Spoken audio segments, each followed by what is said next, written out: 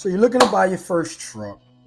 You're looking to be an owner operator and get to this money. Well, in this video, I got a couple different strategies and a couple different ways that you can go about getting your first truck. So let's jump straight into it and get into the video, all right? So in the amount of time going to these 19 years that I've been in trucking, there's so many different ways that I've purchased trucks and became an owner operator, because a couple times I basically fell off and had to come back up.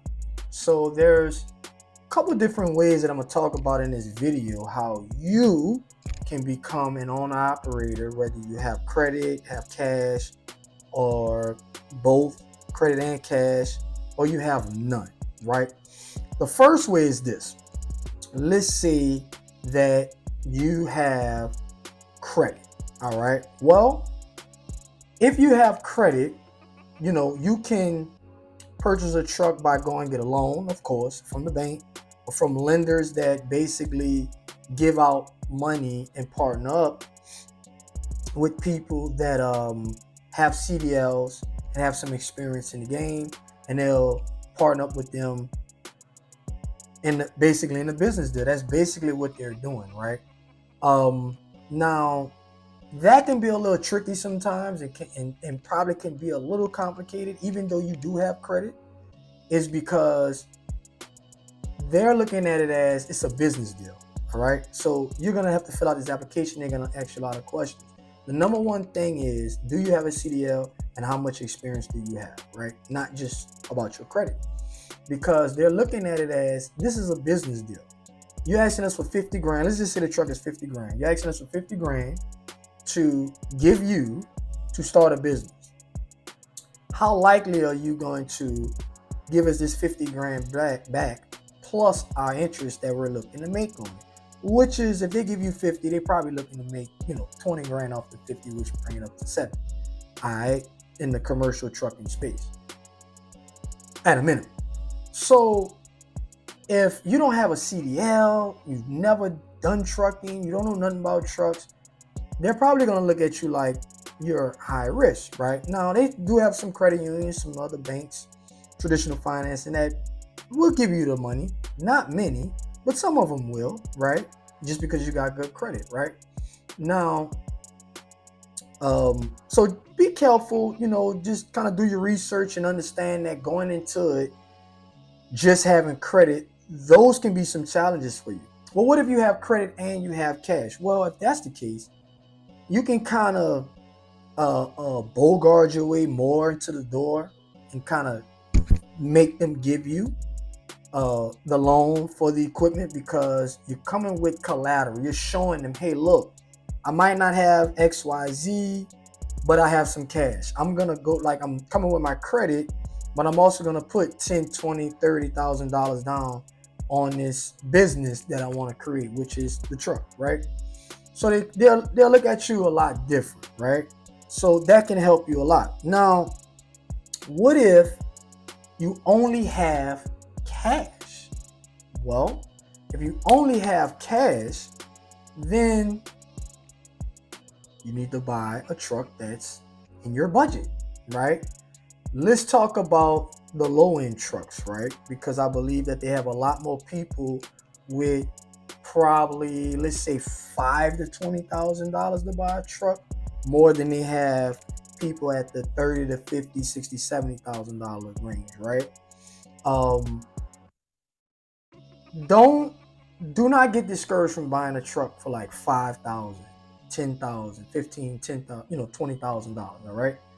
I've bought trucks under $10,000 multiple times, and I've made, with every single one, I've made $100,000, $200,000, $300,000, $400,000 with that one truck. Seriously, I'm not lying. There's no fluff. I've done this. I'm doing this now. I have a truck in my fleet right now that I haven't paid that much for it, under double digits, and it didn't pay for itself already. Like, I'm making money with it, right? So definitely, don't listen to the people on the internet, right? Go into it, have a positive mindset, believe that it's gonna, work out for you. Pay a mechanic, get a mechanic to come help you, or a mentor to come help you. Hey man, let me give you $100. Come check this truck out for me. You know, I don't need you to really tell me should I buy the truck or not, but just tell me what's involved in this truck. Am I gonna have to put brakes on this truck, you know, next 2 months? Am I gonna have to change all the airbags because it's been sitting up? Tires are dry rotted, and you know, can you teach me how to do a coolant test on it to make sure it doesn't have a blown head gasket? You know, all these things, right? And there's a lot more, but you know, give them a couple dollars, let them come check the truck out, give you some advice. That way, you know, moving forward, you can make a decision: should you buy this truck or should you not, right? And I help with these things as well. You know, just look in the description. I'll leave the number below.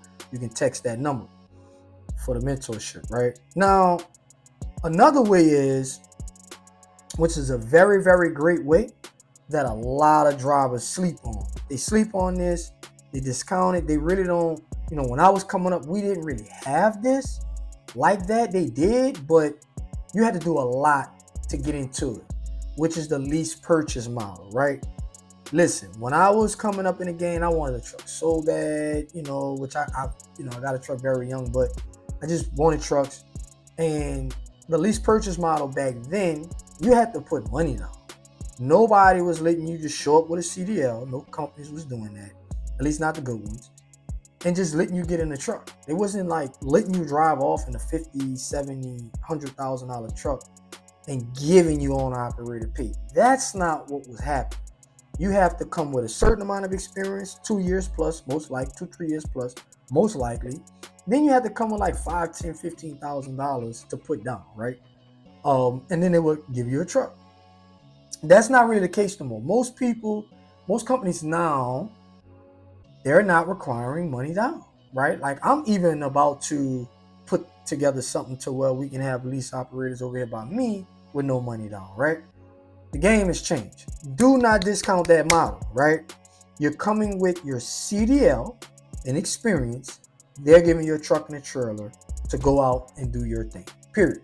I'm not talking about the super driver model, which is they tell you you're a lease operator, a lease purchase guy, lease, you know, on, you know, whatever, but you're really just a glorified driver. You don't have no say so. You don't, you know, you're not really making any money. You know, I'm not talking about that. I'm talking about a true lease operator, lease purchase. You know, you can see that if you work a certain amount of weeks and a certain amount of months, you will own a truck. You're making enough money to where you can go on vacation. You know, you can pay the truck off. You can put to the side and like get another truck. You know, you're in position, right? They put you in this owner-operator position, but you do gotta understand when you do this model, like be responsible. Don't just go there and like treat it like you're a driver. No, you're owner-operator, right? And another model, if you want to like start off really, really good, your first straight out the gate, right? I've done this as well.